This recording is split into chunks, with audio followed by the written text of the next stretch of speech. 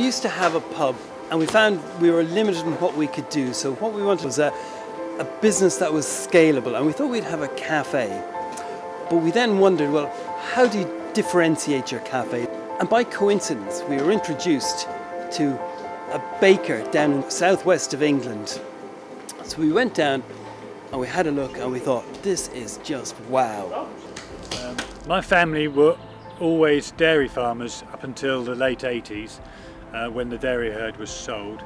And the last few years I wanted to get back into cattle, and we chose Longhorns because they're a very, very placid animal. At one time we were on the endangered list. They are only just a rare breed now, but we just thought it was important to help in trying to keep some of these rarer breeds. Yeah, this is our main herd of cattle. We've got 13 cows, a bull and 6 young calves out here. The calves are anything between 6 and 2 weeks old. I started making fudge to give away as presents, and then people kept asking me to make more, so I made more, and then I started selling fudge at local markets, and by the time I was doing all that, not only was it much more fun than being a graphic designer, it was the best thing to be doing. There's over 50 flavours I make now. Most of them are seasonal. Some of them I do all year, but a lot of them are seasonal.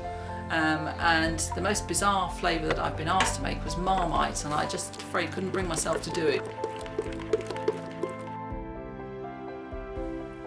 I'm Tracy Carroll, and the idea to create a platform for local food and drink producers came to me when I was working on a series of seasonal food articles for a newspaper.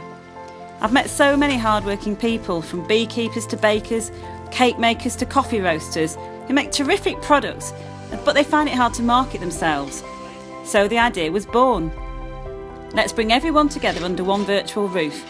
A magazine-style website, expertly built and optimised to allow the independents to market themselves on a tight budget.